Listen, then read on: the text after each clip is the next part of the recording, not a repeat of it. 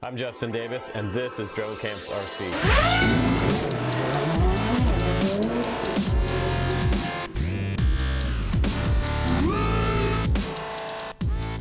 Hey guys, welcome back to the Drone Camps channel. I'm Justin Davis, and I'm super excited today because tomorrow is Thanksgiving, so happy Turkey Day to everybody out there, and Christmas is coming up, so what a better time to offer you a free drone.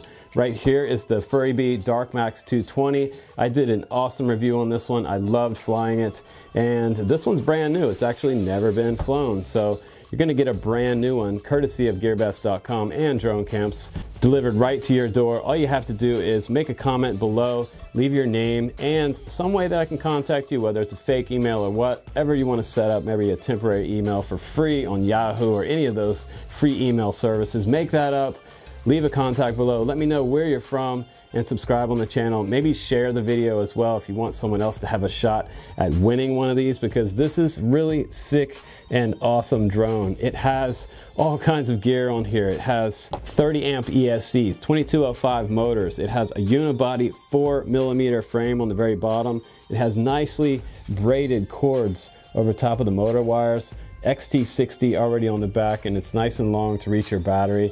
It comes with these two sets of props and the accessory bag over here.